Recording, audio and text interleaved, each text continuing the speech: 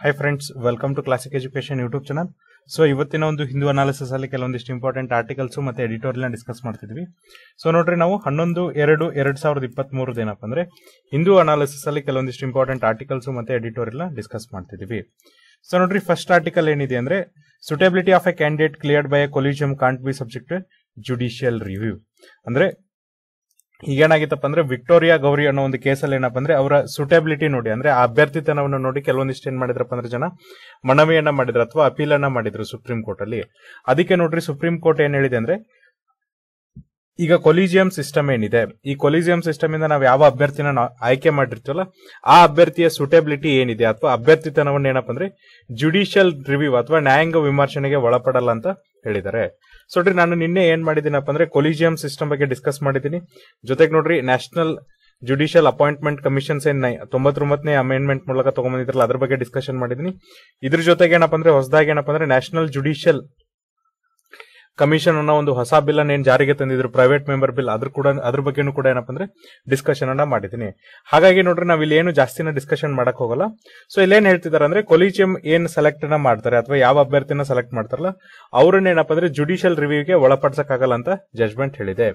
So ನೋಡ್ರಿ, ನಿಮ್ಗೆ ಏನಪ್ಪ ಅಂದ್ರೆ ಎಕ್ಸಾಮಿನೇಷನ್ ಅಲ್ಲಿ ಈಗ ಇತ್ತೀಚೆಗೆ ಏನಪ್ಪ ಅಂದ್ರೆ ಈ ಜುಡಿಷಿಯಲ್ ರಿವ್ಯೂ ಮತ್ತೆ ಕೊಲಿಜಿಯಂ ಸಿಸ್ಟಮ್ ಬಗ್ಗೆ ಜಾಸ್ತಿ ಕಾಂಟ್ರವರ್ಸೀಸ್ ಇರೋದ್ರಿಂದ ನಿಮಗೆ ಎಕ್ಸಾಮಿನೇಷನ್ ಅಲ್ಲಿ ಇದ್ರ ಮೇಲೆ ಹೆಚ್ಚಿಗೆ ಕ್ವಶನ್ಸ್ ಅನ್ನ ಕೇಳ್ತಾರೆ. ಹಾಗಾಗಿ ನೋಡ್ರಿ, ನಾವು ನಿನ್ನೆ ಮಾಡಿದಂತ ಹಿಂದೂ ಅನಾಲಿಸಿಸ್ ವಿಡಿಯೋದಲ್ಲಿ ಏನಪ್ಪ ಅಂದ್ರೆ ನಾ ಕೊಲಿಜಿಯಂ ಸಿಸ್ಟಮ್ ಅಂದ್ರೆ ಏನು, ಯಾವಾಗಿಂದ ಒರಿಜಿನ್ ಆಯ್ತು, ಆಮೇಲೆ ಅದರಲ್ಲಿ ಕಾಂಪ್ರಮೈಸ್ ಹೆಂಗಾಗಿರುತ್ತೆ ಅಂದ್ರೆ ಕೊಲಿಜಿಯಂ ಸಿಸ್ಟಮ್ ಅಲ್ಲಿ ಯಾರ್ಯಾರು ಇರ್ತಾರೆ, ಒಬ್ಬ ಚೀಫ್ ಜಸ್ಟಿಸ್ ಆಫ್ ಇಂಡಿಯಾ ಯಾವ ತರನಾಗಿ ಸೆಲೆಕ್ಟ್ ಮಾಡ್ತಾರೆ, ಜಡ್ಜಸ್ ಆಫ್ ಹೈಕೋರ್ಟ್ ಅನ್ನ ಯಾವ ತರನಾಗಿ ಸೆಲೆಕ್ಟ್ ಮಾಡ್ತಾರೆ, ಆಮೇಲೆ ಹೈಕೋರ್ಟ್ ಚೀಫ್ ಜಸ್ಟಿಸ್ ಅನ್ನ ಯಾವ ತರನಾಗಿ ಸೆಲೆಕ್ಟ್ ಮಾಡ್ತಾರೆ, ಆಮೇಲೆ ಹೈಕೋರ್ಟ್ ಜಡ್ಜಸ್ ಅನ್ನ ಯಾವ ತರನಾಗಿ ಸೆಲೆಕ್ಟ್ ಮಾಡ್ತಾರೆ, ಸುಪ್ರೀಂ ಕೋರ್ಟ್ ಅಲ್ಲಿ ಕೊಲಿಜಿಯಂ ಸಿಸ್ಟಮ್ ಯಾವ ತರನಾಗಿ ಕಾಂಪ್ರಮೈಸ್ ಆಗಿರುತ್ತೆ, ಹೈಕೋರ್ಟ್ ನಲ್ಲಿ ಯಾವ ತರನಾಗಿರುತ್ತೆ, ಜೊತೆಗೆ ಈ ಕೊಲಿಜಿಯಂಗೆ ಮತ್ತೆ ಎಂಜಾಕೆ ಕಂಪೇರ್ ಮಾಡಿದ್ರೆ ಯಾವ್ದು ಬೆಟರ್ ಅನ್ನೋದನ್ನ ಏನಪ್ಪ ಅಂದ್ರೆ ಡೀಟೇಲ್ಡ್ ಆಗಿ ನಿನ್ನೆ ಹಿಂದೂ ಅನಾಲಿಸಿಸ್ ಅಲ್ಲಿ ಹೇಳಿದೀನಿ. ಸೊ ಯಾರೆಲ್ಲ ನೋಡ್ರಿ ಆ ವಿಡಿಯೋನ ನೋಡಿಲ್ಲಲ್ಲ ಆ ವಿಡಿಯೋನ ನೋಡ್ರಿ. ಜೊತೆಗೆ ಏನಪ್ಪ ಅಂದ್ರೆ ಡಿಸ್ಕ್ರಿಪ್ಷನ್ ಬಾಕ್ಸ್ ಅಲ್ಲಿ ನಾ ಏನ್ ಮಾಡ್ತೀವಿ ಅಂದ್ರೆ ಆ ವಿಡಿಯೋದ ಲಿಂಕ್ ಅನ್ನ ನಿಮ್ಗೆ ಕೊಡ್ತೀವಿ. ಸೊ ನೋಡ್ರಿ, ಅದೇ ತರನಾಗಿ ನಮ್ಮ ನೆಕ್ಸ್ಟ್ ಆರ್ಟಿಕಲ್ ಯಾವ್ದಿದೆಯಪ್ಪ ಅಂದ್ರೆ larger bench to here Peela against Dawoodi Bora practice. ಹಾಗಾದ್ರೆ ಏನಿದು ಒಂದು ದಾವೂದಿ ಬೋರಾ ಪ್ರಾಕ್ಟೀಸ್? ಯಾಕಂದ್ರೆ ಇದ್ರ ವಿರುದ್ಧ ಏನಪ್ಪ ಅಂದ್ರೆ ಇಷ್ಟು ದೊಡ್ಡ ಮನವಿಯನ್ನ ಮಾಡಿದ್ರೆ ಅಥವಾ ಹೊಸ ಒಂದು ಬೆಂಚ್ ಅನ್ನ ಕ್ರಿಯೇಟ್ ಮಾಡ್ತಿದ್ದಾರೆ ಅನ್ನೋದ್ರ ಬಗ್ಗೆ ಡಿಸ್ಕಸ್ ಮಾಡ್ತಾ ಹೋಗೋಣ. ಸೊ ನೋಡ್ರಿ, ಸುಪ್ರೀಂ ಕೋರ್ಟ್ ಏನ್ ಮಾಡಿದೆ ಅಂದ್ರೆ ಒಂದು ಸಂವಿಧಾನಿಕ ಬೆಂಚ್ಗೆ ಏನಪ್ಪ ಅಂದ್ರೆ ರೆಫರೆನ್ಸ್ ಅನ್ನ ಕೊಟ್ಟಿದೆ. ಸೊ ನೋಡ್ರಿ, ಸಂವಿಧಾನಿಕ ಬೆಂಚ್ ಅಂದ್ರೆ ಯಾವ್ದಪ್ಪ ಅಂದ್ರೆ ಯಾವ್ದಕ್ಕೆಲ್ಲ ಸಂವಿಧಾನಿಕ ಬೆಂಚ್ ಅಂತ ಕರೀತಾರೆ ಅಂದ್ರೆ ಯಾವ ಒಂದು ಬೆಂಚ್ ಅಲ್ಲಿ ನೋಡ್ರಿ 5ಕ್ಕಿಂತ ಹೆಚ್ಚಿನ ಜಡ್ಜಸ್ ಅನ್ನ ಒಳಗೊಂಡಿರ್ತಲ್ಲ ಅದಕ್ಕೆ ನಾವೇನಂತ ಕರಿತೀವಿ ಅಂದ್ರೆ ಸಂವಿಧಾನಿಕ ಜಡ್ಜ್ ಬೆಂಚ್ ಅಂತ ಕರಿತೀವಿ. ಸೊ ನೋಡ್ರಿ, ಇಲ್ಲೇನಪ್ಪ ಅಂದ್ರೆ 9 ಜನ ಜಡ್ಜಸ್ ಏನಪ್ಪ ಅಂದ್ರೆ ಬೆಂಚ್ ಅನ್ನ ತಯಾರು ಮಾಡ್ತಿದ್ರೆ ಯಾವ್ದಕ್ಕೋಸ್ಕರಪ್ಪ ಅಂದ್ರೆ ಈ ದಾವೂದ್ ಬೋರಾ ಕಮ್ಯುನಿಟಿಲಿ ಏನಪ್ಪ ಅಂದ್ರೆ ಅವರ ಕಮ್ಯುನಿಟಿ ಲೀಡರ್ ಏನ್ ಮಾಡ್ತಾರೆ ಅಂದ್ರೆ ಕೆಲವೊಬ್ಬ ಮೆಂಬರ್ಸ್ ಅಥವಾ ಕೆಲವೊಬ್ರು ಸದಸ್ಯರನ್ನ ಏನಪ್ಪ ಅಂದ್ರೆ ತಮ್ಮ ಕಮ್ಯುನಿಟಿಯಿಂದ ಏನು ಹೊರಗಾಗ್ತಾರಲ್ಲ ಈ ಪ್ರಾಕ್ಟೀಸ್ ಅನ್ನ ಕ್ವಶನ್ ಮಾಡಿ ಒಂದು ಮನವಿಯನ್ನ ಸಲ್ಲಿಸಿದ್ರೆ ಆ ಮನವಿಗೋಸ್ಕರ ಏನಪ್ಪ ಅಂದ್ರೆ ಈಗ ಒಂದು 9 ಜನರ ಬೆಂಚಸ್ ಅನ್ನ ತಯಾರು ಮಾಡಿದ್ದಾರೆ. ಈಗ ನೋಡ್ರಿ, 5 ಜನ ಜಡ್ಜಸ್ ನ ಬೆಂಚ್ ನ ಲೀಡ್ ಮಾಡ್ತಾ ಇರುವಂತ ಸಂಜಯ್ ಕಿಶನ್ ಕೌಲ್ ಅವ್ರು ಏನ್ ಹೇಳ್ತಿದ್ದಾರೆ ಅಂದ್ರೆ ಈಗೇನಪ್ಪ ಅಂದ್ರೆ ಈ ಪ್ರಾಕ್ಟೀಸ್ ಏನಿದೆ ಅಂದ್ರೆ ಎಕ್ಸ್ ಕಮ್ಯುನಿಕೇಟ್ ಅಂದ್ರೆ ಆ ಕಮ್ಯುನಿಟಿಯಿಂದ ಅಥವಾ ಸಮುದಾಯದಿಂದ ಜನರನ್ನ ಏನ್ ಹೊರಗಾಗ್ತಾರಲ್ಲ ಇದ್ರ ಬಗ್ಗೆ ಏನಪ್ಪ ಅಂದ್ರೆ ಅವ್ರು ಇನ್ನೂ ಡಿಸ್ಕಷನ್ ಮಾಡ್ತಾ ಇದಾರೆ. ಜೊತೆಗೆ ಏನಪ್ಪ ಅಂದ್ರೆ ಈ ತರನಾಗಿ ಒಬ್ಬ ಸದಸ್ಯನ ಏನಪ್ಪ ಅಂದ್ರೆ ಕಮ್ಯುನಿಟಿ ಅಥವಾ ಸಮುದಾಯದಿಂದ ಹೊರಗಾಕ್ಬಹುದು. ಯಾಕಂದ್ರೆ ನೋಡ್ರಿ, ಒಂದು ಮಹಾರಾಷ್ಟ್ರದಲ್ಲಿ ಕಾನೂನನ್ನ ಪಾಸ್ ಮಾಡಿದ್ರೆ ಆ ಕಾನೂನನ್ನು ಪಾಸ್ ಮಾಡಿದ್ರು ಸಹ ಏನಪ್ಪ ಅಂದ್ರೆ ಇದು ಪ್ರೊಟೆಕ್ಟೆಡ್ ಅಥವಾ ಲೀಗಲ್ ಪ್ರಾಕ್ಟೀಸ್ ಆಗುತ್ತೆ ಅಂತ ಹೇಳ್ತಿದ್ದಾರೆ. ಸೊ ನೋಡ್ರಿ, ಮಹಾರಾಷ್ಟ್ರ ಸರ್ಕಾರ ಏನ್ ಮಾಡಿದೆ ಅಂದ್ರೆ protection of people from social boycott, prevention, ಪ್ರೊಹಿಬಿಷನ್ಸ್ and ರೀಅಡ್ರೆಸಲ್ act 2016 ಅಂದ್ರೆ ಯಾವೆಲ್ಲ ವ್ಯಕ್ತಿಗಳನ್ನ ಏನಪ್ಪ ಅಂದ್ರೆ ಸಾಮಾಜಿಕ ಬಹಿಷ್ಕಾರ ಆಗ್ತಾರೆ ಅಂದ್ರೆ ಯಾವ ವ್ಯಕ್ತಿನೂ ಕೂಡ ಏನಪ್ಪ ಅಂದ್ರೆ ಒಂದು ಕಮ್ಯುನಿಟಿಯಿಂದ ಸಾಮಾಜಿಕ ಬಹಿಷ್ಕಾರ ಆಗ್ಬಾರ್ದು ಅಂತ ಹೇಳಿ ಮಹಾರಾಷ್ಟ್ರ ಸರ್ಕಾರ ಏನ್ ಮಾಡಿದೆ ಅಂದ್ರೆ 2016 ನೋಡ್ರಿ ಸೋಷಿಯಲ್ ಬೈಕಾಟ್, ಪ್ರಿವೆನ್ಷನ್ ಅಂದ್ರೆ ತಡೆ ಹಿಡಿಯೋದು, ಪ್ರೊಹಿಬಿಷನ್ ಅಂದ್ರೆ ನಿಷೇಧ ಮಾಡೋದು, ಮತ್ತೆ ರೀಅಡ್ರೆಸಲ್ ಅಂದ್ರೆ ಅಲ್ಲಿ ಏನ್ ಸಮಸ್ಯೆಗಳಿದೆಯಲ್ಲ ಈ ಒಂದು ಕಾಯ್ದೆನ ತಂದಿದೆ. ಹಾಗಾಗಿ ಈ ಒಂದು ಕಾಯ್ದೆ ತಂದ್ರೂ ಸಹ ಏನಪ್ಪ ಅಂದ್ರೆ ಈ ಬೋರಾ ಕಮ್ಯುನಿಟಿಯಲ್ಲಿ ಏನಪ್ಪ ಅಂದ್ರೆ ಇನ್ನೂ ಕೂಡ ಈ ಪ್ರಾಕ್ಟೀಸ್ ಇದೆಯಲ್ಲ ಇದು ಜೆನ್ಯೂನ್ ಆಗಿದೆ ಇಲ್ಲ ಅಂತ ಹೇಳಿ ಅವ್ರು ಏನಪ್ಪ ಅಂದ್ರೆ ಕ್ವಶನ್ ಅನ್ನ ಮಾಡ್ತಿದ್ದಾರೆ. ಯಾಕೆ ಸಂಜಯ್ ಕಿಶನ್ ಕೌಲ್ ಅವ್ರಿಗೆ ಈ ಕ್ವಶನ್ ಬಂತಪ್ಪ ಅಂದ್ರೆ ಸೊ ನೋಡ್ರಿ, 1962ರಲ್ಲಿ ಒಂದು ಜಜ್ಮೆಂಟ್ ಅನ್ನ ಬಂದಿರುತ್ತೆ. ಹಾಗೂ ಕೂಡ ಏನಪ್ಪ ಅಂದ್ರೆ 5 ಜನ ಜನರು ಇರುವಂತ ಒಂದು ಬೆಂಚ್ ಅನ್ನ ಆಗಿರ್ತಾರೆ.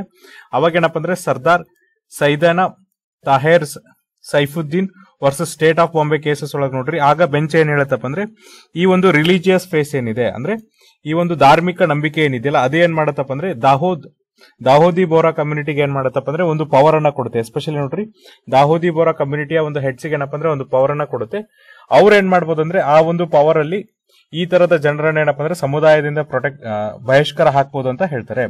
ಅದು ಕೂಡ ಏನಂದ್ರೆ ಆರ್ಟಿಕಲ್ 26 ಕ್ಲಾಸ್ ಬಿ ಅಲ್ಲಿ ಏನಪ್ಪಾ ಅಂದ್ರೆ ಈ ಪವರ್ ಅನ್ನ ಅವರಿಗೆ ಕೊಟ್ಟಿದ್ದಾರೆ ಅಂತ ಹೇಳ್ತಿದ್ದಾರೆ. ಅಂದ್ರೆ ಆರ್ಟಿಕಲ್ 26 ಏನ್ ಹೇಳುತ್ತಂದ್ರೆ ಈ ರಿಲಿಜಿಯಸ್ ಪ್ರಾಕ್ಟೀಸ್ ಬಗ್ಗೆ ಏನ್ ಇರುತ್ತಲ್ಲ ಅದ್ರೊಳಗಡೆ ಏನಪ್ಪಾ ಅಂದ್ರೆ ಈ ಒಂದು ಅಧಿಕಾರ ಇದೆ ಅಂತ ಹೇಳ್ತಿದ್ದಾರೆ. ಈಗ ನೋಡ್ರಿ ಜಸ್ಟಿಸ್ ಓಕಾ ಏನು ಒಂದು ಜಜ್ಮೆಂಟ್ ಅನ್ನ ಕೊಟ್ಟಿದಾರಲ್ಲ ಅವ್ರು ಏನಪ್ಪಾ ಅಂದ್ರೆ ಈ 5 ಜಡ್ಜಸ್ ಬೆಂಚ್ ನ ಒಂದು ಸದಸ್ಯರಾಗಿದ್ರು. ಅವ್ರೇನ್ ಕ್ವಶನ್ ಮಾಡ್ತಿದ್ರು ಅಂದ್ರೆ ಈ ಸರ್ದಾರ್ ಸೈದಾನ ಜಜ್ಮೆಂಟ್ ಏನಿದೆಯಲ್ಲ ಇದೇನಪ್ಪ ಅಂದ್ರೆ ಈ ಫಂಡಮೆಂಟಲ್ ರೈಟ್ಸ್ ಏನ್ ಕೊಟ್ಟಿದ್ದಾರೆ, ಎಸ್ಪೆಷಲಿ ನೋಡ್ರಿ ಆರ್ಟಿಕಲ್ 26 ಕ್ಲಾಸ್ ಬಿ ಮತ್ತೆ ಆರ್ಟಿಕಲ್ 21 ಏನ್ ಹೇಳತ್ತಪ್ಪ ಅಂದ್ರೆ ಜೀವನದ ಹಕ್ಕು ಅಥವಾ ರೈಟ್ ಟು ಲೈಫ್ ಏನ್ ಹೇಳುತ್ತೆ, ಮತ್ತೆ ರಿಲಿಜಿಯಸ್ ಪ್ರಾಕ್ಟೀಸ್ ಹಕ್ಕು ಏನ್ ಹೇಳುತ್ತಲ್ಲ ಇವು ಏನಪ್ಪಾ ಅಂದ್ರೆ ಈಗ ತದ್ವಿರುದ್ಧವಾಗಿದೆ. ಯಾಕಂದ್ರೆ ಒಂದು ಪ್ರಕಾರ ಏನಪ್ಪಾ ಅಂದ್ರೆ ರೈಟ್ ಟು ಲೈಫ್ ಒಳಗಡೆ ನೀವು ಯಾವುದೇ ಸಮುದಾಯದ ಮೆಂಬರ್ ಅನ್ನು ಕೂಡ ಬಹಿಷ್ಕಾರ ಹಾಕಂಗಿಲ್ಲ. ಇನ್ನೊಂದು ಕಡೆ ನೀವೇನಪ್ಪ ಅಂದ್ರೆ ಈ ರಿಲಿಜಿಯಸ್ ಪ್ರಾಕ್ಟೀಸ್ ಅಥವಾ ಧಾರ್ಮಿಕ ಒಂದು ಪದ್ಧತಿಯೊಳಗೆ ನೀವೇನಪ್ಪ ಅಂದ್ರೆ ಅವ್ರನ್ನ ಹೊರಗಡೆ ಹಾಕ್ಬೇಕಂತ ಹೇಳ್ತಿದ್ರಿ. ಹಾಗಾಗಿ ಇದನ್ನ ನಾವು ಟೆಸ್ಟ್ ಮಾಡ್ಬೇಕಂತ ಅವರು ಹೇಳ್ತಿದ್ದಾರೆ. ಆಮೇಲೆ ನೋಡ್ರಿ 1962 ಜಜ್ಮೆಂಟ್ ಬಂದಿದೆಯಲ್ಲ ಇದು ಏನನ್ನ ಚಾಲೆಂಜ್ ಮಾಡಿತ್ತಪ್ಪ ಅಂದ್ರೆ section 3 of the Bombay prevention of ಎಕ್ಸ್ಕಮ್ಯುನಿಕೇಶನ್ act 1949 ಅಂದ್ರೆ 1949 ಬಂದಂತ ಈ ಬಾಂಬೆ ಪ್ರಿವೆನ್ಷನ್ ಆಫ್ ಎಕ್ಸ್ಕಮ್ಯುನಿಕೇಶನ್ ಅಂದ್ರೆ ಯಾವುದೇ ತರನಾಗಿ ಯಾವುದೇ ಸಮುದಾಯದ ವ್ಯಕ್ತಿಗಳನ್ನ ನೀವೇನಪ್ಪ ಅಂದ್ರೆ ಸಮುದಾಯದಿಂದ ಹೊರಗಾಕಲ್ಲ ಅಂತ ಹೇಳ್ತಿರಲ್ಲ ಆ ಸೆಕ್ಷನ್ 3ನೇ ಸೆಕ್ಷನ್ ಏನಪ್ಪಾ ಅಂದ್ರೆ ಇಲ್ಲಿ ಚಾಲೆಂಜ್ ಅನ್ನ ಮಾಡಿದ್ರು. ಸೊ ಇದ್ರ ಜೊತೆಗೆ ನೋಡ್ರಿ ಈ ಬೋಹರಾ ಕಮ್ಯುನಿಟಿಲಿ ಏನಪ್ಪಾ ಅಂದ್ರೆ ಇನ್ನೂ ಒಂದು ಪ್ರಾಕ್ಟೀಸ್ ಇದೆ. ಸೊ ಆ ಪ್ರಾಕ್ಟೀಸ್ ಏನಪ್ಪಾ ಅಂದ್ರೆ ಆ ಪ್ರಾಕ್ಟೀಸ್ಗೆ ಏನಂತ ಕರೀತಾರೆ ಅಂದ್ರೆ ಕತ್ನಾ ಅಂತ ಕರೀತಾರೆ. ಸೊ ನೋಡ್ರಿ ಪ್ರಾಕ್ಟೀಸ್ಗೆ ಏನಂತ ಕರೀತಾರೆ ಅಂದ್ರೆ ಕತ್ನಾ ಅಂತ ಕರೀತಾರೆ. ಇದು ಏನಪ್ಪಾ ಅಂದ್ರೆ ಫಿಮೇಲ್ ಜೆನೈಟಲ್ ಮ್ಯೂಟಿಲೇಷನ್ ಅಂದ್ರೆ ಈಗ ಈ ಫಿಮೇಲ್ ಜೆನೈಟಲ್ ಏನಿರುತ್ತಲ್ಲ ಅದನ್ನೇನಪ್ಪ ಅಂದ್ರೆ ತಿದ್ದುಪಡಿ ಮಾಡೋದು ಅಥವಾ ಅದನ್ನ ವಿಧ್ವಂಸಗೊಳಿಸೋದು ಇದೊಂದು ಪ್ರಾಕ್ಟೀಸ್ ಆಗಿದೆ. ಸೊ ನೋಡ್ರಿ ನಾವು ಪ್ರತಿ ವರ್ಷ ಫೆಬ್ರವರಿ 6ನೇ ತಾರೀಕನ್ನ ಏನಂತ ಸೆಲೆಬ್ರೇಟ್ ಮಾಡ್ತೀವಪ್ಪ ಅಂದ್ರೆ international day on zero tolerance on female genital ಮ್ಯೂಟಿಲೇಷನ್ಸ್ ಅಂತ ಆಚರಣೆ ಮಾಡ್ತೀವಿ. ಸೊ ನೋಡ್ರಿ ಪ್ರತಿ ವರ್ಷ ಫೆಬ್ರವರಿ 6ನ್ನ ನಾವ್ ಏನಂತ ಸೆಲೆಬ್ರೇಟ್ ಮಾಡ್ತೀವಿ ಅಂದ್ರೆ international day of zero tolerance for female genital mutilation ಅಂತ ಆಚರಿಸ್ತೀವಿ. ಸೊ ನೋಡ್ರಿ ಇದು ಏನಾಗಿದೆ ಅಂದ್ರೆ ಈ ಏನ್ ಫಿಮೇಲ್ ಜೆನೈಟಲ್ ಮ್ಯೂಟಿಲೇಷನ್ಸ್ ಮಾಡ್ತಾರಲ್ಲ ಅದ್ರ ವಿರುದ್ಧ ಏನಪ್ಪಾ ಅಂದ್ರೆ ಈ ಒಂದು ವಿಶ್ವಸಂಸ್ಥೆಯವರು ಈ ಒಂದು ಯೋಜನೆಯನ್ನ ಕೈಗೊಂಡಿದ್ದಾರೆ. ಪ್ರತಿ ವರ್ಷ ಫೆಬ್ರವರಿ 6ನ್ನ ನಾವ್ ಏನಂತ ಸೆಲೆಬ್ರೇಟ್ ಮಾಡ್ತೀವಪ್ಪ ಅಂದ್ರೆ ಫಿಮೇಲ್ ಜೆನೈಟಲ್ ಮ್ಯೂಟಿಲೇಷನ್ ಅಂತ ಸೆಲೆಬ್ರೇಟ್ ಮಾಡ್ತೀವಿ. ಹಾಗಾಗಿ ನೋಡ್ರಿ ನಿಮ್ಗೆ ಏನಪ್ಪಾ ಅಂದ್ರೆ ಎಕ್ಸಾಮಿನೇಷನ್ ಇದ್ರ ಮೇಲೆ ಕ್ವಶನ್ಸ್ ಅನ್ನ ಕೇಳ್ತಾರೆ. ಸೊ ಈ ವರ್ಷದ ಏನ್ ಫಿಮೇಲ್ ಜೆನೈಟಲ್ ಮ್ಯೂಟಿಲೇಷನ್ಸ್ ಇದೆಯಲ್ಲ ಅದ್ರದ್ದು ಒಂದ್ ಏನಪ್ಪಾ ಅಂದ್ರೆ ಅನಾಲಿಸಿಸ್ ಅನ್ನ ನಾವು ಆಲ್ರೆಡಿ ಒಂದು ಕ್ಲಾಸ್ ಅಲ್ಲಿ ಮಾಡಿದ್ವಿ. ಅದ್ರ ಲಿಂಕ್ ಅನ್ನ ನಾನು ನಿಮ್ಗೆ ಏನಪ್ಪಾ ಅಂದ್ರೆ ಡಿಸ್ಕ್ರಿಪ್ಷನ್ ಬಾಕ್ಸ್ ಅಲ್ಲಿ ಕೊಡ್ತೀನಿ. ಸೊ ಅದನ್ನು ಸಹ ನೋಡ್ಕೊರಿ, ಯಾಕಂದ್ರೆ ಎಕ್ಸಾಮಿನೇಷನ್ ಅಲ್ಲಿ ಫಿಮೇಲ್ ಜೆನೈಟಲ್ ಮ್ಯೂಟಿಲೇಷನ್ ಬಗ್ಗೆ ಕೂಡ ಕ್ವಶನ್ಸ್ ಅನ್ನ ಕೇಳ್ತಾರೆ. ನೆಕ್ಸ್ಟ್ ನೋಡ್ರಿ ನೆಕ್ಸ್ಟ್ ಇರುವಂತ ಆರ್ಟಿಕಲ್ ಏನಪ್ಪಾ ಅಂದ್ರೆ India's loss and order matrix need to B ರಿವೋಟ್ ಅಂದ್ರೆ ಇಲ್ಲೇನ್ ಹೇಳ್ತಿದ್ದಾರೆ ಅಂದ್ರೆ ಭಾರತದ ಕಾನೂನುಗಳೇನಿದೆ ಮತ್ತೆ ಭಾರತದಲ್ಲಿ ನೋಡ್ರಿ ಕಾನೂನು ವ್ಯವಸ್ಥೆ ಏನಿದೆಯಲ್ಲ ಅದನ್ನೇನಪ್ಪ ಅಂದ್ರೆ ರೀಬೂಟ್ ಮಾಡ್ಬೇಕಂದ್ರೆ ಅದನ್ನ ಮತ್ತೆ ಪುನರ್ ವ್ಯವಸ್ಥೆಗೊಳಿಸ್ಬೇಕಂತ ಹೇಳ್ತಿದ್ದಾರೆ. ಸೊ ನೋಡ್ರಿ ಈ ಒಂದು ಆರ್ಟಿಕಲ್ ಯಾಕೆ ಇಂಪಾರ್ಟೆಂಟ್ ಅಪ್ಪ ಅಂದ್ರೆ ಈ ಆರ್ಟಿಕಲ್ ಬರ್ದವ್ರು ಯಾರಂದ್ರೆ MK Narayan, he's a farmer director intelligence bureau and national formal security adviser and a farmer governor of West Bengal. ಹಾಗಾಗಿ ನಿಮ್ಗೆ ಏನಪ್ಪ ಅಂದ್ರೆ ಸಿವಿಲ್ ಸರ್ವಿಸ್ ದೃಷ್ಟಿಯಿಂದ ಈ ಆರ್ಟಿಕಲ್ ತುಂಬಾ ಇಂಪಾರ್ಟೆಂಟ್ ಆಗುತ್ತೆ. ಇತ್ತೀಚೆಗೆ ನೋಡ್ರಿ all India conference of director general ಮತ್ತೆ ಇನ್ಸ್ಪೆಕ್ಟರ್ ಜನರಲ್ ಆಫ್ ಪೊಲೀಸ್ ಏನಿದೆಯಲ್ಲ ಅದು ಏನಾಗಿತ್ತಪ್ಪ ಅಂದ್ರೆ ಸಮಾವೇಶಗೊಂಡಿತ್ತು. ಅದೇನಾಯ್ತಂದ್ರೆ ಈ ಹಿಂದ್ಗಡೆ ಏನಾಗಿತ್ತಲ್ಲ ಅದೇ ಮತ್ತೆ ರಿಪೀಟ್ ಆಗಿದೆ ಅಂತ ಹೇಳ್ತಿದ್ದಾರೆ. ನೋಡ್ರಿ ಬಹಳಷ್ಟು ಏನಪ್ಪಾ ಅಂದ್ರೆ ಸಮಸ್ಯೆಗಳನ್ನ ಡಿಸ್ಕಸ್ ಮಾಡಿದ್ರು. ಕೆಲವೊಂದು ಏನಪ್ಪಾ ಅಂದ್ರೆ ಸಾರ್ವಜನಿಕ ಜೀವನಕ್ಕೆ ಬೇಕಾದಂತ ಸಮಸ್ಯೆಗಳನ್ನು ಕೂಡ ಡಿಸ್ಕಷನ್ ಅನ್ನ ಮಾಡಿದ್ರು. ಸೊ ನೋಡ್ರಿ ಇಲ್ಲೇನಾಯ್ತಪ್ಪ ಅಂದ್ರೆ ಒಂದು ಕಾಂಟ್ರವರ್ಸಿ ಉಟ್ಕೊಳ್ತೀವಿ, ಎಸ್ಪೆಷಲಿ ಯಾವ್ದಕ್ಕೋಸ್ಕರ ಏನಪ್ಪ ಅಂದ್ರೆ ಕೆಲವೊಂದಿಷ್ಟು ಕೇಸಸ್ ಅಲ್ಲಿ ಯಾವ ತರನಾಗಿ ಮ್ಯಾನೇಜ್ಮೆಂಟ್ ಅನ್ನ ಮಾಡ್ತಾರೆ. ಎಸ್ಪೆಷಲಿ ನೋಡ್ರಿ ಈ ಬಾರ್ಡರ್ ವಿಷಯದಲ್ಲಿ ಏನಪ್ಪಾ ಅಂದ್ರೆ ಕಾಂಟ್ರವರ್ಸಿ ಆಗುತ್ತೆ. ಈಗ ಫಾರ್ ಎಕ್ಸಾಂಪಲ್ ನೋಡ್ರಿ ಕರ್ನಾಟಕ ಮತ್ತೆ ಮಹಾರಾಷ್ಟ್ರದ ಮಧ್ಯೆ ಬಾರ್ಡರ್ ಇಶ್ಯೂಸ್ ಇದೆ. ಇದ್ರ ಬಗ್ಗೆನೂ ಕೂಡ ಏನಪ್ಪಾ ಅಂದ್ರೆ 2 DGPಗಳು ಭೇಟಿಯಾದಾಗ ಅಲ್ಲೂ ಕೂಡ ಏನಪ್ಪಾ ಅಂದ್ರೆ ಕೆಲವೊಂದಿಷ್ಟು ಕಾಂಟ್ರವರ್ಸಿ ಆಗುತ್ತೆ. ಈ ತರನಾಗಿ ಬಾರ್ಡರ್ ಇಶ್ಯೂಸ್ ಮೇಲೆ ಏನಪ್ಪಾ ಅಂದ್ರೆ ಕೆಲವೊಂದಿಷ್ಟು ಕಾಂಟ್ರವರ್ಸಿ ಆಗಿತ್ತು. ಈಗಿರುವಂತ DGP ಮತ್ತೆ IGP ಕಾನ್ಫರೆನ್ಸ್ ಏನಿದೆಯಲ್ಲ ಇದೇನಪ್ಪ ಅಂದ್ರೆ 1980ರಲ್ಲಿ ಜಾರಿಗೆ ಬಂದಿದ್ದು. ಇದಕ್ಕಿಂತ ಮುಂಚೆ ಏನ್ ಮಾಡ್ತಿದ್ರಪ್ಪ ಅಂದ್ರೆ ಪ್ರತಿ ವರ್ಷ ಹೆಡ್ಸ್ ಆಫ್ ಇಂಟೆಲಿಜೆನ್ಸ್ ಮತ್ತೆ CID ಅಂದ್ರೆ ಬೇರೆ ಬೇರೆ ರಾಜ್ಯದ CID ಮತ್ತೆ ಹೆಡ್ಸ್ ಆಫ್ ಇಂಟೆಲಿಜೆನ್ಸ್ ಇವರ ಮೀಟಿಂಗ್ ಅನ್ನ ಮಾಡ್ತಿದ್ರು ಅಥವಾ ಇವರ ಕಾನ್ಫರೆನ್ಸ್ ಅಥವಾ ಸಮಾವೇಶನ ಮಾಡ್ತಿದ್ರು. ಸೊ ನೋಡ್ರಿ ಈಗ ಹೊಸದಾಗಿ ಬಂದಿರುವಂತ ಕಾನ್ಫರೆನ್ಸ್ ಯಾವ್ದ್ರ ಬಗ್ಗೆ ಡಿಸ್ಕಷನ್ ಮಾಡತ್ತಪ್ಪ ಅಂದ್ರೆ ಈ ಪೊಲೀಸ್ ಕೆಲಸ ಯಾವ ತರನಾಗಿರ್ಬೇಕು ಅದ್ರ ಬಗ್ಗೆ ಡಿಸ್ಕಷನ್ ಮಾಡುತ್ತೆ.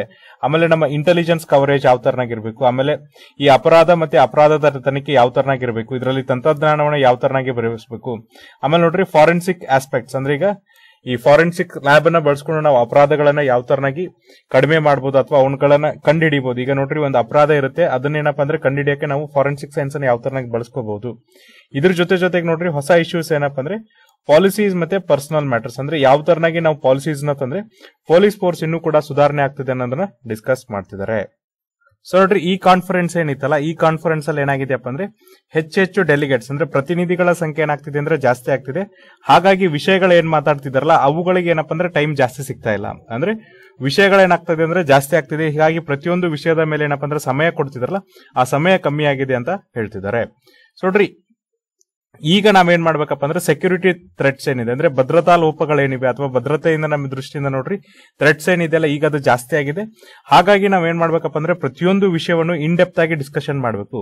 ಎಸ್ಪೆಷಲಿ ನೋಡ್ರಿ ಯಾವ್ದ್ರ ಮೇಲೆ ಅಂದ್ರೆ ಪೊಲೀಸಿಂಗ್ ಮೇಲೆ, ಪೊಲೀಸಿಂಗ್ ಅಲ್ಲಿ ಯಾವ್ದಪ್ಪ ಅಂದ್ರೆ ಸೈಬರ್ ಅಪರಾಧದ ಮೇಲೆ, ಮತ್ತೆ ಡಾರ್ಕ್ ವೆಬ್ ಮೇಲೆ, ಆಮೇಲೆ ನೋಡ್ರಿ ಕ್ರಿಪ್ಟೋ ಕರೆನ್ಸಿ ಮೇಲೆ, ಮತ್ತೆ ಮ್ಯಾರಿಟೈಮ್ ಸೆಕ್ಯೂರಿಟಿ ಅಂದ್ರೆ ಸಮುದ್ರದ ಭದ್ರತೆ ಏನಿದೆ ಅದ್ರ ಬಗ್ಗೆ. ನೆಕ್ಸ್ಟ್ ನೋಡ್ರಿ ಈ ಡ್ರೋನ್ ಗಳಿಂದ ಏನ್ ಥ್ರೆಟ್ ಬರುತ್ತೆ ಅದ್ರ ಬಗ್ಗೆ ನಾವು ಹೆಚ್ಚಿಗೆ ಡಿಸ್ಕಷನ್ ಅನ್ನ ಮಾಡಬೇಕು. ಜೊತೆಗೆ ನೋಡ್ರಿ ಅನ್ಚೆಕ್ಡ್ ಸೋಷಿಯಲ್ ಮೀಡಿಯಾ ಪೋಸ್ಟ್ ಏನ್ ಬರುತ್ತೆ ಅಥವಾ ಅನ್ಚೆಕ್ಡ್ ಸೋಷಿಯಲ್ ಮೀಡಿಯಾದಿಂದ ನಮ್ಗೆ ಏನ್ ಮಾಹಿತಿ ಬರುತ್ತಲ್ಲ ಅದನ್ನ ಕೂಡ ಏನಪ್ಪ ಅಂದ್ರೆ ಇನ್ನೂ ಡೆಪ್ತ್ ಆಗಿ ಡಿಸ್ಕಷನ್ ಅನ್ನ ಮಾಡ್ಬೇಕಂತ ಹೇಳ್ತಿದ್ದಾರೆ. ಇದ್ರ ಜೊತೆಗೆ ನೋಡ್ರಿ ನಮಗೆ ಸಮಸ್ಯೆ ಇರೋದೇನಪ್ಪ ಅಂದ್ರೆ ಲೆಫ್ಟ್ ವಿಂಗ್ ಎಕ್ಸ್ಟ್ರೀಮಿಸಮ್ ಅಂದ್ರೆ ಈಗ ಲೆಫ್ಟ್ ವಿಂಗ್ ಎಕ್ಸ್ಟ್ರೀಮಿಸಮ್ ಅಂದ್ರೆ ನಕ್ಸಲಿಸಮ್ ಇರ್ಬೋದು ಅಥವಾ ಕೆಲವೊಬ್ರು ಏನಪ್ಪ ಅಂದ್ರೆ ಅರ್ಬನ್ ನಕ್ಸಲಿಸಮ್ಸ್ ಇರ್ತಾರಲ್ಲ ಅವರು ಥ್ರೆಟ್ಸ್ ಕೂಡ ಜಾಸ್ತಿ ಆಗಿದೆ.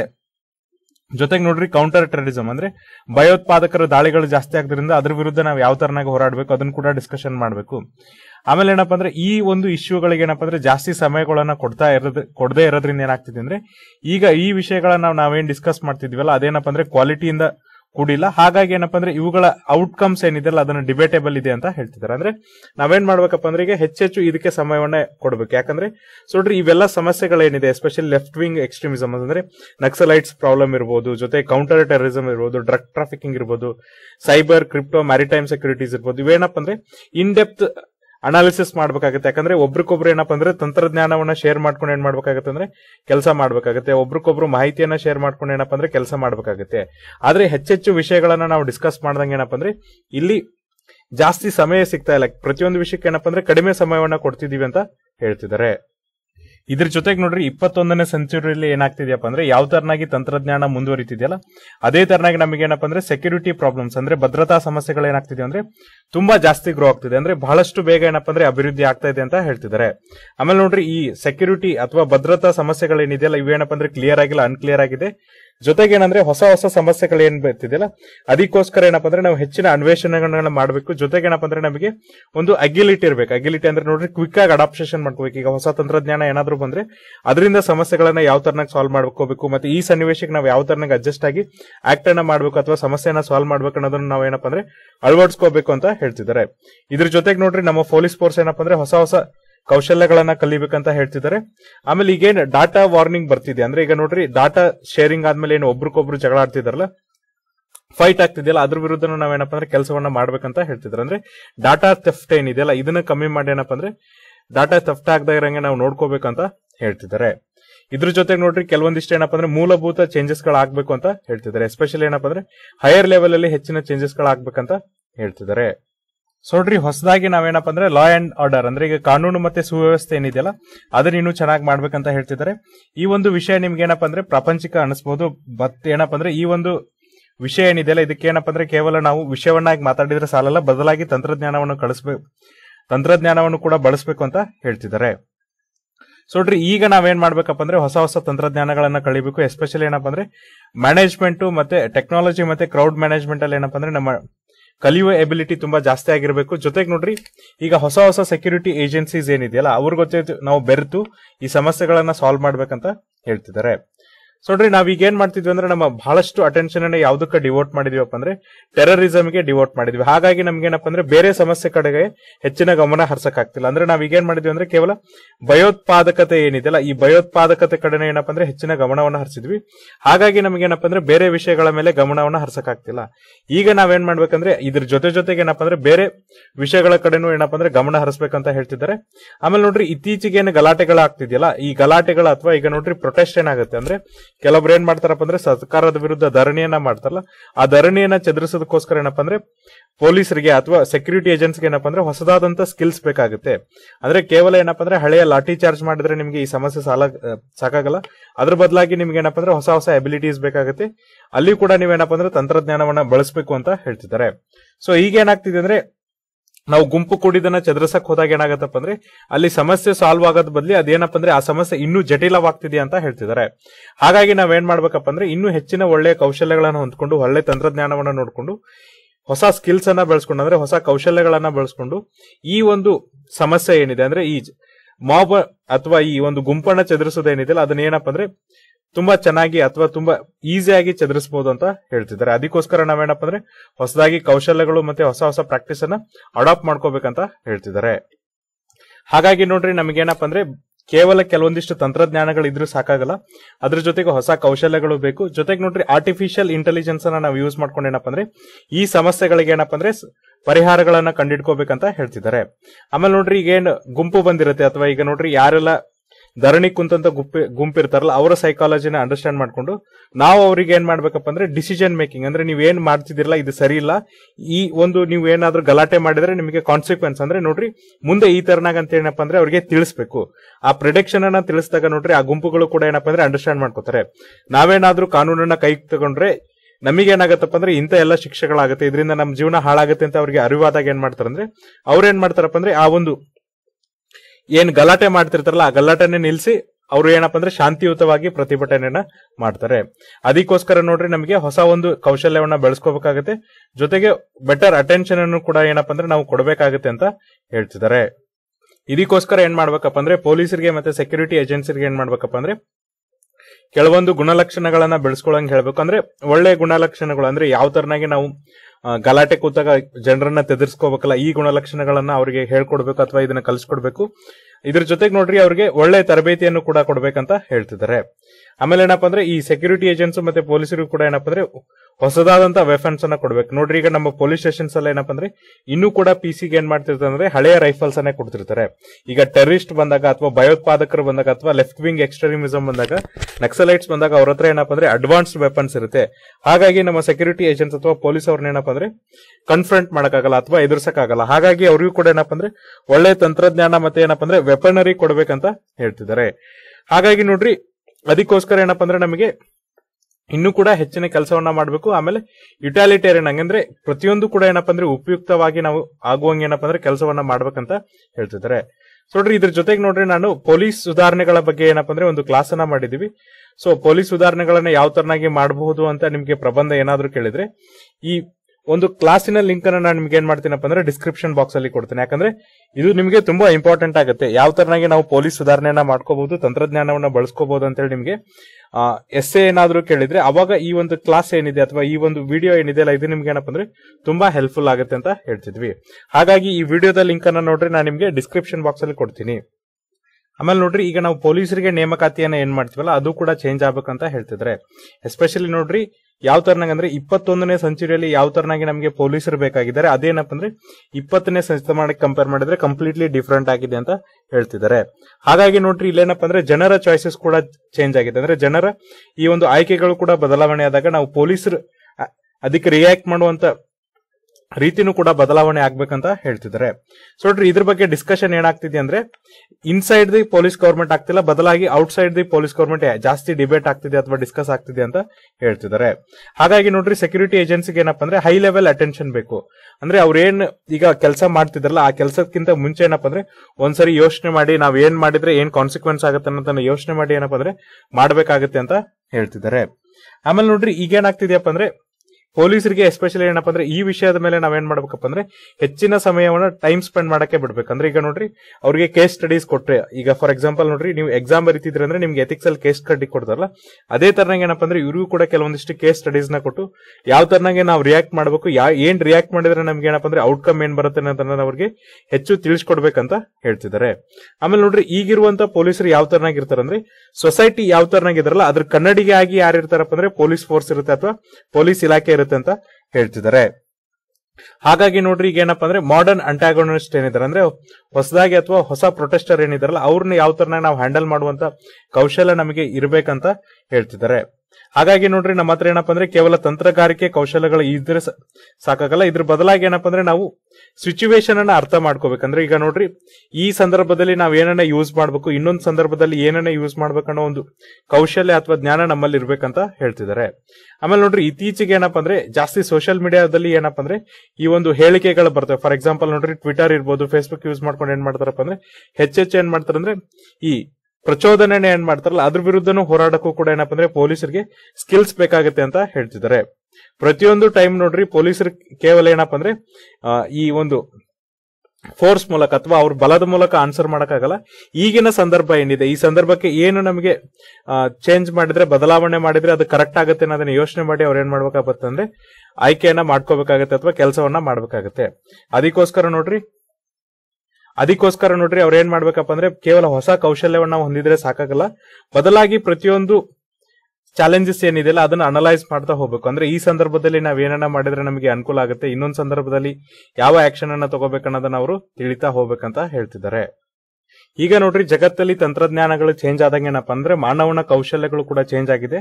ಹಾಗಾಗಿ ಸೆಕ್ಯೂರಿಟಿ ಏಜೆನ್ಸಿ ಏನಿದಾರಲ್ಲ ಅವರು ಕೂಡ ಏನಪ್ಪಾ ಅಂದ್ರೆ ತಮ್ಮ ತಂತ್ರಜ್ಞಾನವನ್ನ ಅಥವಾ ತಮ್ಮ ಕೌಶಲ್ಯವನ್ನ ಏನ್ ಮಾಡ್ಬೇಕಪ್ಪ ಅಂದ್ರೆ ಈ ಹೊಸ ಜಗತ್ತಿಗೆ ಮಾರ್ಪಾಡು ಮಾಡ್ಕೋಬೇಕಂತ ಹೇಳ್ತಿದ್ದಾರೆ. ಎಸ್ಪೆಷಲಿ ನೋಡ್ರಿ ಇಂಟರ್ನೆಟ್ ಇರ್ಬೋದು, ಸಾಮಾಜಿಕ ಜಾಲತಾಣಗಳಿರ್ಬೋದು, ಇವು ಏನ್ ಮಾಡುತ್ತಪ್ಪ ಅಂದ್ರೆ ಪ್ರತಿಭಟನಾಕಾರರಿಗೆ ಮತ್ತೆ ಯಾರು ಪ್ರೊಟೆಸ್ಟ್ ಅನ್ನ ಮಾಡ್ತಿರ್ತಾರಲ್ಲ ಇವ್ರಿಗೆ ಒಂದು ಅಪ್ಪರ್ ಹ್ಯಾಂಡ್ ಅನ್ನ ಕೊಡುತ್ತೆ ಅಂತ ಹೇಳ್ತಿದ್ದಾರೆ. ಹಾಗಾಗಿ ನೋಡ್ರಿ ಇವು ಏನ್ ಮಾಡ್ತಾವಪ್ಪ ಅಂದ್ರೆ ಲಾ ಅಂಡ್ ಆರ್ಡರ್ ಅನ್ನ ಡಿಟರ್ಮೈನ್ ಮಾಡ್ತಾರೆ. ಅಂದ್ರೆ ನೋಡ್ರಿ ಕಾನೂನು ಮತ್ತೆ ಸುವ್ಯವಸ್ಥೆಗೆ ಏನಾಗ್ತಿದೆಯಪ್ಪ ಅಂದ್ರೆ ಟ್ವಿಟರ್ ಮತ್ತೆ ಫೇಸ್ಬುಕ್ ಮತ್ತೆ ಸಾಮಾಜಿಕ ಜಾಲತಾಣಗಳಲ್ಲಿ ಪ್ರಚೋದನೆಯನ್ನ ಮಾಡಿ ಏನ್ ಮಾಡ್ತಾರಪ್ಪ ಅಂದ್ರೆ ದಂಗೆಯನ್ನ ಎಬ್ಬಿಸ್ತಾರೆ. ಸೊ ಹಾಗಾಗಿ ಏನಪ್ಪಾ ಅಂದ್ರೆ ಪೊಲೀಸರಿಗೆ ಅದ್ರ ಗ್ರೌಂಡ್ ಲೆವೆಲ್ ಅಲ್ಲಿ ಕಂಟ್ರೋಲ್ ಮಾಡಕ್ ಆಗಲ್ಲ. ಅದಕ್ಕೋಸ್ಕರ ಪೊಲೀಸರು ಏನ್ ಮಾಡ್ಬೇಕಪ್ಪ ಅಂದ್ರೆ ಈ ಹೊಸ ತಂತ್ರಜ್ಞಾನವನ್ನ ಯಾವ ತರನಾಗಿ ಬಳಸ್ಕೋಬೇಕು, ಮತ್ತೆ ಇದರಿಂದ ನಾವೇನಪ್ಪ ಅಂದ್ರೆ ನಾವ್ ಅಲ್ಲೇ ಅಂದ್ರೆ ಟ್ವಿಟರ್, ಫೇಸ್ಬುಕ್ ಮತ್ತೆ ಸಾಮಾಜಿಕ ಜಾಲತಾಣಗಳಲ್ಲಿ ಏನಪ್ಪ ಅಂದ್ರೆ ಈ ಒಂದು ದುರ್ಘಟನೆ ನಡೆದಂಗೆ ಏನಪ್ಪ ಅಂದ್ರೆ ಎಚ್ಚರಿಕೆಯನ್ನ ವಹಿಸಬೇಕಂತ ಹೇಳ್ತಿದ್ದಾರೆ. ಅದಕ್ಕೋಸ್ಕರ ನೋಡ್ರಿ ಇಂಪಾರ್ಟೆನ್ಸ್ ಯಾವ್ದಕ್ಕೋಸ್ಕರ ಕೊಟ್ಟಿದ್ದಾರೆ ಅಂದ್ರೆ ಓಪನ್ ಸೋರ್ಸ್ ಇಂಟೆಲಿಜೆನ್ಸ್ ಗೆ ಕೊಟ್ಟಿದ್ದಾರೆ. ಆಲ್ಮೋಸ್ಟ್ ಏನಪ್ಪ ಅಂದ್ರೆ ಎಲ್ಲಾ ಸೆಕ್ಯೂರಿಟಿ ಏಜೆನ್ಸಿಗೆ ಅದನ್ನ ನೆಗ್ಲೆಕ್ಟ್ ಮಾಡ್ತಿದ್ದಾರೆ. ಹಾಗಾಗಿ ನಾವು ಹೆಚ್ಚಿಗೆ ಯಾವ್ದ್ರ ಬಗ್ಗೆ ಇಂಪಾರ್ಟೆನ್ಸ್ ಅನ್ನ ಕೊಡಬೇಕಪ್ಪ ಅಂದ್ರೆ ಓಪನ್ ಸೋರ್ಸ್ ಇಂಟೆಲಿಜೆನ್ಸ್ ಬಗ್ಗೆ, ಅಂದ್ರೆ ಹೊರಗಡೆ ಏನಾಗ್ತಿದೆ ಅನ್ನೋದನ್ನ ತಿಳ್ಕೊಂಡು ಅದ್ರ ಬಗ್ಗೆ ಮಾಹಿತಿ ತಗೊಂಡು ನಾವು ಮುಂದೆ ಹೆಜ್ಜೆಯನ್ನು ಹಾಕ್ಬೇಕಂತ ಹೇಳ್ತಿದ್ದಾರೆ. ಸೊ ನೋಡ್ರಿ ಓಪನ್ ಸೋರ್ಸ್ ಇಂಟೆಲಿಜೆನ್ಸ್ ಅನ್ನ ನಾವು ಯೂಸ್ ಮಾಡ್ಕೊಂಡ್ರೆ ನಮ್ಗೆ ಏನಾಗತ್ತಪ್ಪ ಅಂದ್ರೆ ಲಾ ಅಂಡ್ ಆರ್ಡರ್ ಸಿಚುವೇಶನ್ಸ್ ಏನಿದೆ, ಕಾನೂನು ಮತ್ತು ಸುವ್ಯವಸ್ಥೆ ಏನಿದೆಲ್ಲ ಅದು ಕರೆಕ್ಟ್ ಆಗುತ್ತೆ ಅಂತ ಹೇಳ್ತಿದ್ದಾರೆ. ಹಾಗಾಗಿ ಈ ಗ್ಯಾಪ್ ಏನಿದೆಯಲ್ಲ ಈ ಗ್ಯಾಪ್ ಅನ್ನ ನಾವೇನ್ ಮಾಡ್ಬೇಕಪ್ಪ ಅಂದ್ರೆ ಫುಲ್ಫಿಲ್ ಮಾಡ್ಬೇಕಂತ ಹೇಳ್ತಿದ್ದಾರೆ. ಈ ಸಮಸ್ಯೆ ಜೊತೆಗೆ ನೋಡ್ರಿ ಇನ್ನೂ ಒಂದು ಸಮಸ್ಯೆ ಏನಿದೆಯಪ್ಪ ಅಂದ್ರೆ ನಮ್ಮಲ್ಲಿ ಇರೋದೇನಪ್ಪ ಅಂದ್ರೆ ಬೇರೆ ಬೇರೆ ಸೆಕ್ಯೂರಿಟಿ ಏಜೆನ್ಸಿ, ಅಂದ್ರೆ ನಮ್ಮಲ್ಲಿ ಒಂದೇ ಭದ್ರತಾ ಏಜೆನ್ಸಿ ಬದಲಿ ಬೇರೆ ಬೇರೆ ಸೆಕ್ಯೂರಿಟಿ ಏಜೆನ್ಸಿ ಮತ್ತೆ ಇಂಟೆಲಿಜೆನ್ಸ್ ಮತ್ತೆ ಇನ್ವೆಸ್ಟಿಗೇಷನ್ಸ್ ಏಜೆನ್ಸಿ ಇರೋದು. ಇದರಿಂದ ನಮಗೇನಪ್ಪ ಅಂದ್ರೆ ಸಮಸ್ಯೆಗಳು ಜಾಸ್ತಿ ಆಗ್ತಿದೆ ಅಂತ ಹೇಳ್ತಿದ್ದಾರೆ. ಒಂದೇ ಒಂದು ಕಾಮನ್ ಉದ್ದೇಶಕ್ಕೋಸ್ಕರ ನೋಡ್ರಿ ನಮ್ಮಲ್ಲಿ ಬೇರೆ ಬೇರೆ ತರನಂತ ಇಂಟೆಲಿಜೆನ್ಸ್ ಏಜೆನ್ಸೀಸ್ ಇದೆ, ತನಿಖಾ ಏಜೆನ್ಸಿಗಳಿವೆ, ಮತ್ತೆ ಸೆಕ್ಯೂರಿಟಿ ಏಜೆನ್ಸಿ ಇರೋದೇನಪ್ಪ ಅಂದ್ರೆ ನಮಗೆ ತೊಂದರೆ ಜಾಸ್ತಿ ಆಗ್ತಿದೆ ಅಂತ ಹೇಳ್ತಿದ್ದಾರೆ. ಸೊ ನೋಡ್ರಿ ಪ್ರತಿಯೊಬ್ಬರ ಟೆಕ್ನಿಕ್ ಮತ್ತೆ ಮೆಥಡಾಲಜೀಸ್ ಏನಿದೆಲ್ಲ ಅದೇನಪ್ಪ ಅಂದ್ರೆ ಬೇರೆ ಬೇರೆ ಆಗಿರುತ್ತೆ. ಹಾಗಾಗಿ ನಮ್ಗೇನಪ್ಪ ಅಂದ್ರೆ ಒಬ್ಬ ಸೆಕ್ಯೂರಿಟಿ ಏಜೆನ್ಸಿ ಜೊತೆಗೆ ಇನ್ನೊಬ್ಬ ಸೆಕ್ಯೂರಿಟಿ ಏಜೆನ್ಸಿ ಕಾಮನ್ ಮ್ಯಾನ್ ಜೊತೆ ಮಾತಾಡ್ಬೇಕಾದ್ರೆ ಅದೇ ಅನ್ಸುತ್ತೆ ಅಂದ್ರೆ ಕಾಂಟ್ರಾಡಿಕ್ಟ್ ಅನ್ಸುತ್ತೆ. ಅಂದ್ರೆ ಈಗ ಒಬ್ರು ಸಾಫ್ಟ್ ಆಗಿ ಅಪ್ರೋಚ್ ಮಾಡಿದ್ರೆ ಇನ್ನೊಬ್ರು ಹಾರ್ಡ್ ಆಗಿ ಅಪ್ರೋಚ್ ಮಾಡ್ತಾರೆ. ಇಬ್ರು ಉದ್ದೇಶ ಕೂಡ ಏನಪ್ಪಾ ಅಂದ್ರೆ ಸತ್ಯವನ್ನ ಹೊರಗೆ ತರದೆ. ಬಟ್ ಏನಪ್ಪಾ ಅಂದ್ರೆ ಇಲ್ಲಿ ಬೇರೆ ಬೇರೆ ಇಂಟೆಲಿಜೆನ್ಸ್ ಬೇರೆ ಬೇರೆ ತರನಾಗಿ ಟ್ರೀಟ್ ಮಾಡೋದ್ರಿಂದ ಕಾಮನ್ ಮ್ಯಾನ್ ಗೆ ಅದೇನಪ್ಪ ಅಂದ್ರೆ ಇನ್ನೂ ಸಫರ್ ಆಗುತ್ತೆ ಅಂತ ಹೇಳ್ತಿದ್ದಾರೆ. ಸೊ ನೋಡ್ರಿ ಇಲ್ಲೇನಪ್ಪ ಅಂದ್ರೆ ಪ್ರತಿಯೊಂದು ಏಜೆನ್ಸಿನ ನಾವು ಕ್ರಿಯೇಟ್ ಮಾಡ್ಬೇಕಾದ್ರೆ ಏನ್ ಅನ್ಕೊಂಡಿರ್ತೀವಿ ಅಂದ್ರೆ ಈ ಒಂದು ಕೆಲಸಕ್ಕೆ ಏನಪ್ಪಾ ಅಂದ್ರೆ ಈ ಸ್ಪೆಸಿಫಿಕ್ ಏಜೆನ್ಸಿ ಇರ್ಲಿ ಅಂತ ನಾವು ಕ್ರಿಯೇಟ್ ಮಾಡಿರ್ತೀವಿ. ಬಟ್ ರಿಯಾಲಿಟಿ ಒಳಗೆ ಏನಾಗ್ತಿದೆ ಅಂದ್ರೆ ಅದು ಬೇರೆನೆ ಆಗ್ತಿದೆ. ಬಟ್ ನಾವೇನದನ್ನ ಅನ್ಕೊಂಡಿದ್ವಲ್ಲ ಆ ಒಂದು ಸ್ಪೆಸಿಫಿಸಿಟಿನ ತೋರಿಸ್ತಾ ಇಲ್ಲ ಅಂತ ಹೇಳ್ತಿದ್ದಾರೆ. ಇದ್ರ ಜೊತೆಗೆ ನೋಡ್ರಿ ಸೆಕ್ಯೂರಿಟಿ ಏಜೆನ್ಸಿ ಏನಪ್ಪಾ ಅಂದ್ರೆ ಬರ್ಡನ್ ಅನ್ನ ಕಮ್ಮಿ ಮಾಡೋ ಬದ್ಲಿ ಅದೇನ್ ಮಾಡ್ತಿದ್ಯಪ್ಪ ಅಂದ್ರೆ ಬರ್ಡನ್ ಅನ್ನು ಇನ್ನೂ ಕೂಡ ಜಾಸ್ತಿ ಮಾಡ್ತಾ ಇದೆ. ಹಾಗಾಗಿ ನಾವೇನಪ್ಪ ಅಂದ್ರೆ ಪ್ರಾಪರ್ ಇನ್ವೆಸ್ಟಿಗೇಷನ್ ಮತ್ತೆ ಅನಾಲಿಸಿಸ್ ಮಾಡ್ಬೇಕಂತ ಹೇಳ್ತಿದ್ದಾರೆ. ಹಾಗಾಗಿ ನೋಡ್ರಿ ಇಲ್ಲಿ ಏನ್ ಹೇಳ್ತಿದ್ರೆ ಅಂದ್ರೆ ಸ್ಮಾಲ್ ಈಸ್ ಬ್ಯೂಟಿಫುಲ್, ಅಂದ್ರೆ ಎಷ್ಟು ಸಣ್ಣದಾಗಿರುತ್ತಲ್ಲ ಅಷ್ಟು ಚೆನ್ನಾಗಿರುತ್ತೆ. ಹಾಗಾಗಿ ಇಲ್ಲಿ ಏನ್ ಹೇಳ್ತಿದ್ರೆ ಅಂದ್ರೆ ನಾವ್ ಏನ್ ಮಾಡ್ಬೇಕಪ್ಪ ಅಂದ್ರೆ ಸೆಕ್ಯೂರಿಟಿ ಏಜೆನ್ಸಿ ನೇಚರ್ ಏನಿದೆ ಅದನ್ನೇನಪ್ಪ ಅಂದ್ರೆ ಇಂಪ್ರೂವ್ಮೆಂಟ್ ಮಾಡ್ತಾ ಹೋಗ್ಬೇಕು. ಅದಕ್ಕೋಸ್ಕರ ನೋಡ್ರಿ ಬೇರೆ ಬೇರೆ ಸೊಸೈಟಿಗೆ ಥ್ರೆಟ್ಸ್ ಏನಿದೆ, ಭದ್ರತಾ ಲೋಪಗಳೇನಿದೆಯಲ್ಲ ಅದನ್ನು ಕೂಡ ಸಾಲ್ವ್ ಮಾಡ್ಬೇಕು. ಹಾಗಾಗಿ ನೋಡ್ರಿ ಇದನ್ನ ಯಾವ ತರನಾಗಿ ನಾವು ಇಂಪ್ರೂವ್ ಮಾಡ್ಕೋಬಹುದಪ್ಪ ಅಂದ್ರೆ ಅವಾಗ ಡಿಜಿಪಿಸ್ ಮತ್ತೆ ಐಜಿಪಿಸ್ ಏನಪ್ಪ ಅಂದ್ರೆ ಸಭೆಯನ್ನ ಕರೆದು ತಂತ್ರಜ್ಞಾನಗಳನ್ನ ಬಳಸಿ ಹೆಚ್ಚೆಚ್ಚಿಗೆ ಏನಪ್ಪ ಅಂದ್ರೆ ಜನರ ಜೊತೆ ಬೆರೆಯುವಂಗೆ ಮತ್ತೆ ಜನರ ಸಮಸ್ಯೆಗಳನ್ನ ಸಾಲ್ವ್ ಮಾಡೋಂಗೆ ನಾವು ನೋಡ್ಕೋಬೇಕಂತ ಹೇಳಿದ್ದಾರೆ. ಇದ್ರ ಜೊತೆಗೆ ನೋಡ್ರಿ ರಿಯಾಲಿಟಿಲಿ ಏನಾಗ್ತಿದೆ ಅಂದ್ರೆ ಹೆಚ್ಚೆಚ್ಚು ಡೆಲಿಗೇಟ್ಸ್ ಗಳು ಅಂದ್ರೆ ಪ್ರತಿನಿಧಿಗಳು ಭಾಗವಹಿಸ್ತಿರೋದ್ರಿಂದ ಏನಾಗತ್ತಪ್ಪ ಅಂದ್ರೆ ವಿಷಯಗಳು ಜಾಸ್ತಿ ಆಗ್ತಿದೆ. ಸೊ ನೋಡ್ರಿ ವಿಷಯಗಳು ಜಾಸ್ತಿ ಆದಾಗ ಏನಾಗುತ್ತಂದ್ರೆ ನಿಮಗೆ ಪ್ರತಿಯೊಂದು ವಿಷಯಕ್ಕಿರುವಂತ ಸಮಯ ಕಮ್ಮಿ ಆಗುತ್ತೆ. ಹೀಗಾಗಿ ನಮ್ಗೇನ್ ಔಟ್ಪುಟ್ ಬರುತ್ತಲ್ಲ ಇದು ಕ್ವಾಲಿಟಿ ಔಟ್ಪುಟ್ ಆಗಿರಲ್ಲ ಅಂತ ಹೇಳ್ತಿದ್ದಾರೆ. ಅದಕ್ಕೋಸ್ಕರ ನೋಡ್ರಿ ನಾವು ವಿಷಯಗಳ ಕಮ್ಮಿ ಮಾಡ್ಕೋಬೇಕು, ಡೆಲಿಗೇಟ್ಸ್ ನ ಕಮ್ಮಿ ಮಾಡಬೇಕು, ಹೆಚ್ಚಿನ ಸಮಯವನ್ನ ಏನಪ್ಪಾ ಅಂದ್ರೆ ಪ್ರತಿಯೊಂದು ವಿಷಯದ ಮೇಲೆ ಸ್ಪೆಂಡ್ ಮಾಡಿದಾಗ ನಮಗೆ ಆ ವಿಷಯದ ಮಹತ್ವ ತಿಳಿಯುತ್ತೆ. ಅದಕ್ಕೋಸ್ಕರ ಏನಪ್ಪಾ ಅಂದ್ರೆ ಹೆಚ್ಚು ಸಮಯವನ್ನ ನಾವು ಸ್ಪೆಂಡ್ ಮಾಡ್ಬೇಕಂತ ಹೇಳ್ತಿದ್ದಾರೆ. ಇದ್ರ ಜೊತೆಗೆ ನೋಡ್ರಿ, ಪ್ರತಿಯೊಂದು ವಿಷಯಕ್ಕೆ ಏನಪ್ಪಾ ಅಂದ್ರೆ ಮೀನಿಂಗ್ಫುಲ್ ಡಿಸ್ಕಷನ್ ಇರಬೇಕು. ಆಮೇಲೆ ಏನಪ್ಪಾ ಅಂದ್ರೆ ಏನಾದ್ರೂ ಬಂದ್ರೆ ಅಂದ್ರೆ ಈಗ ಒಂದು ಏನಾದ್ರೂ ಸಭೆ ನಡೆಸಿದ್ರೆ ಅವ್ರ ಔಟ್ಕಮ್ ಏನಾಗಿರ್ಬೇಕಂದ್ರೆ ಫ್ರೂಟ್ಫುಲ್ ಆಗಿರ್ಬೇಕಂತ ಹೇಳ್ತಿದ್ದಾರೆ. ಹಾಗಾಗಿ ನಾವೇನ್ ಮಾಡ್ಬೇಕಪ್ಪ ಅಂದ್ರೆ ಈಗ ಒಂದು ಸಭೆಯನ್ನು ನಡೆಸ್ತಿದ್ವಲ್ಲ ಅದನ್ನ ನಾವು ಸ್ಪ್ಲಿಟ್ ಮಾಡಿ 2 ಆನ್ಯುವಲ್ ಕಾನ್ಫರೆನ್ಸ್ ಅನ್ನ ಮಾಡ್ಬೇಕಂತ ಹೇಳ್ತಿದ್ದಾರೆ. ಫಸ್ಟ್ ನೋಡ್ರಿ, high level DGP IGP conference ಅನ್ನ ಮಾಡಬೇಕು. ಇಲ್ಲಿ ನಾವೇನಪ್ಪ ಅಂದ್ರೆ ಪಾಲಿಸಿ ರಿಲೇಟೆಡ್ ಇಶ್ಯೂಸ್ ಅಂದ್ರೆ ಈಗ ನೋಡ್ರಿ ನಮಗೆ ಯೋಜನೆ ರಿಲೇಟೆಡ್ ಅಥವಾ police force policy related issues ಏನಿದಿಲ್ಲ ಅದನ್ನ ನಾವೇನಪ್ಪ ಅಂದ್ರೆ ಡಿಸ್ಕಸ್ ಮಾಡಬೇಕು. ಇನ್ನೊಂದು ಸಪರೇಟ್ ಕಾನ್ಫರೆನ್ಸ್ ಅನ್ನ ಕರಿಬೇಕು. ಅಲ್ಲಿ ನೋಡ್ರಿ ಇಂಟೆಲಿಜೆನ್ಸ್ ಮತ್ತೆ ಸೆಕ್ಯೂರಿಟಿ ಸ್ಪೆಷಲಿಸ್ಟ್ ಐಜಿಸ್ ಮತ್ತೆ ಸಿಐಡಿಸ್ ಏನಿರ್ತಾರಲ್ಲ ಇವ್ರನ್ನ ಕರೆದು ನಾವೇನಪ್ಪ ಅಂದ್ರೆ ಅಗ್ದಿ ಫೈನರ್ ಪಾಯಿಂಟ್ಸ್ ಎಸ್ಪೆಷಲಿ ನೋಡ್ರಿ ಯಾವ ಮೆಥಡಾಲಜಿನ ನಾವು ಯೂಸ್ ಮಾಡ್ಬೇಕಂದ್ರೆ ಅಪರಾಧ ಆದಾಗ ಯಾವ ಮೆಥಡ್ ಅನ್ನ ಯೂಸ್ ಮಾಡಿ ನಾವು ಬಾಯನ್ನ ಬಿಡಿಸಬೇಕು, ಏನ್ ಟೆಕ್ನಿಕ್ಸ್ ಅನ್ನ ಯೂಸ್ ಮಾಡಬೇಕು, ಮತ್ತೆ ಯಾವ ತರನಾಗಿ ನಾವೇನಪ್ಪ ಅಂದ್ರೆ ಹೊಸ ಕೌಶಲ್ಯಗಳನ್ನ ಕಲಿಬೇಕು. ಅಂದ್ರೆ ಈಗಿರುವ ಸಮಸ್ಯೆಗಳನ್ನ ಸಾಲ್ವ್ ಮಾಡಕ್ಕೆ ನಾವು ಯಾವ ತರನಾಗಿ ಹೊಸ ಕೌಶಲ್ಯಗಳನ್ನ ಮತ್ತೆ ಫ್ಯೂಚರ್ ಪ್ರಾಬ್ಲಮ್ ನ ಯಾವ ತರನಾಗಿ ಸಾಲ್ವ್ ಮಾಡ್ಬೇಕಂತ ನಾವೇನಪ್ಪ ಅಂದ್ರೆ ಡಿಸ್ಕಷನ್ ಅನ್ನ ಮಾಡಬೇಕು. ಹಾಗಾಗಿ ನೋಡ್ರಿ ಕೇವಲ ಒಂದೇ ಸಭೆ ಮಾಡೋದ್ರಿಂದ ಏನಾಗತ್ತಪ್ಪ ಅಂದ್ರೆ ಜನರಲ್ ಸಭೆ ಆಗುತ್ತೆ. ಇಲ್ಲಿ ಯಾವುದೇ ತರ ಅಂತ ಔಟ್ಕಮ್ ಬರಲ್ಲ. ಹಾಗಾಗಿ 2 ಸಭೆಗಳನ್ನ ಮಾಡ್ರಿ. ಒಂದು ಡಿಜಿಪಿ ಐಜಿಪಿ ಸಭೆ ಆದ್ರೆ ಇನ್ನೊಂದು ನೋಡ್ರಿ ಐಜಿ ಮತ್ತೆ ಸಿಐಡಿಗಳ ಎಸ್ಪೆಷಲಿ ಇಂಟೆಲಿಜೆನ್ಸ್ ರಿಲೇಟೆಡ್ ಡಿಜಿ ಮತ್ತೆ ಐಜಿಗಳ ಸಭೆಯನ್ನ ಮಾಡ್ರಿ ಅಂತ ಹೇಳ್ತಿದ್ದಾರೆ. ಇದರಿಂದ ಏನಾಗತ್ತಪ್ಪ ಅಂದ್ರೆ ಡಿಸ್ಕಷನ್ ಕೂಡ ಫ್ರೂಟ್ಫುಲ್ ಆಗಿರುತ್ತೆ, ಅದರ ಔಟ್ಕಮ್ ಕೂಡ ಚೆನ್ನಾಗಿರುತ್ತೆ ಅಂತ ಹೇಳ್ತಿದ್ದಾರೆ. ಇಷ್ಟು ಮಾಡಿದ್ರೆ ನೋಡ್ರಿ ಇಂಡಿಯಾದ ಲಾ ಅಂಡ್ ಆರ್ಡರ್ ಪ್ರಾಬ್ಲಮ್ ಏನಿದೆ ಮತ್ತೆ ಹೊಸ ಟೆಕ್ನಾಲಜೀಸ್ ಏನಿದೆಯಲ್ಲ ಇದಕ್ಕೆ ಹೊಂದ್ಕೊಳ್ಳುತ್ತೆ ಅಂತ ಹೇಳ್ತಿದ್ದಾರೆ. ಸೊ ಇದು ಏನಪ್ಪಾ ಅಂದ್ರೆ ಇವತ್ತಿನ ಒಂದು ಹಿಂದೂ ಅನಾಲಿಸಿಸ್. ನಾಳೆ ಮತ್ತೊಂದಿಷ್ಟು ಆರ್ಟಿಕಲ್ಸ್ ಮತ್ತೆ ಎಡಿಟೋರಿಯಲ್ ಡಿಸ್ಕಸ್ ಮಾಡೋಣ. ಅಲ್ಲಿವರೆಗೂ ನೋಡ್ತಾ ಇರಿ classic education YouTube channel. Thank you.